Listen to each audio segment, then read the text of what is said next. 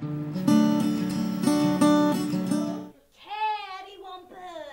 Turned about. I'm gone astray. Miss Glaize. Whoa! Miss Glaize, welcome.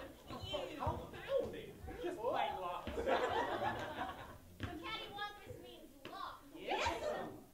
Until one day on the Missouri Whitewater Rapids, there was a terrible storm. The canoe shook and filled with water. Everyone clung to the canoe for dear life. But no one comes to the journals, which have the recordings of the first year of the expedition. So when the boat capsized, Sacagawea helped fast shore baby and search for the journals. Once the journals were safe in hand, Sacagawea led Lewis and Clark safely to shore. What are you doing coming around my cubs? Hold on there, Mama Bear. I don't want to hurt your cubs none. I was just trying to plant apple seeds. You all have nice, crisp apple seeds in the fall.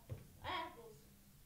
I ain't never heard of no apples. What are apples? Are they good? Have you got any? Sure. Would it be all right if I shared some of nature's candy with your cubs?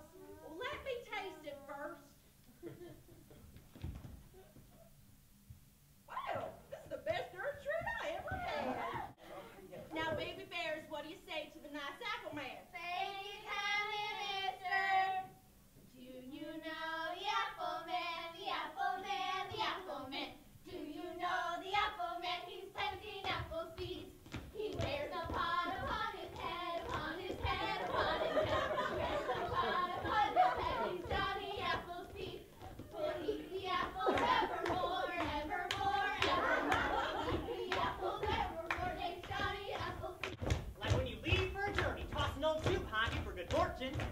If your foot's itching, you're gonna go to a strange country. If your right foot itches, you'll have a good journey. If your left foot itches, your journey will end in sorrow. Or if you sneeze 7 times, you'll have a long journey. Shoo! Time is true, you trim your fingernails on a Saturday. Postpone your journey. You'll never make it. When you get to a crossroads, slap your right leg for good luck. If you see geese flying overhead, that's a good sign. But if hogs are in the road, turn back. If the rabbits are running across your path, that's bad luck. But if they run alongside you, that's good luck. Bird droppings laying on your head, you're gonna have a long, happy journey. Wait. Bird poop is good luck. Ew. But most important, Never look back at your house when you leave it. No. David Crockett had himself quite a temper, and after a long day of hunting and having nothing to show for it, he was good and bowed up. If you want to make a hunter madder than a bridal bull, just keep him from bringing meat home after a long day of hunting. So as David was running home, he spotted a raccoon on top of a high tree. Well, you better be sure Davy was full and ready to shoot that raccoon down with his gun, old Betsy. But that raccoon took him by surprise. pull. Miss! Annie, if you make this shot, you're the clear winner. Yes, ma'am. Pull.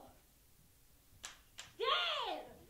Ladies and gentlemen, Miss Annie Moses, the queen of Oakley City. Free. And you count 9 stars for 9 consecutive nights and then sleep with a mirror under your pillow the last night. You'll dream of your true love.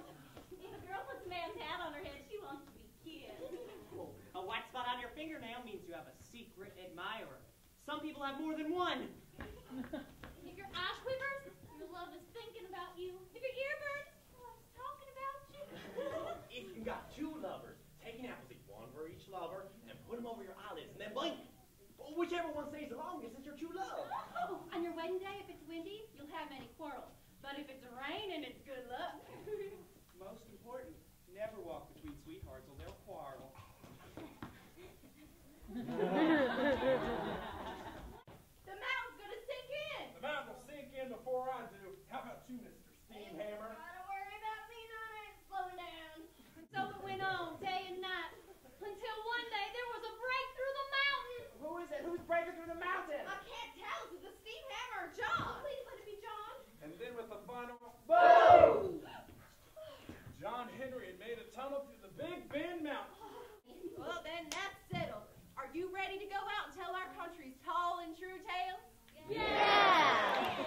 I can't wait to start. Oh, well, it looks like you can start right now. Look, the sun's out and the snow's melting. You mean we can go home? Well, of course, but not before we make you 2 official members of the American Mountain Mountain Men And Women's Association of Folklore Appreciation Society. I hereby declare that Ava and Ella and everyone here today are hereby American Mountain Men and Women's Association of Folklore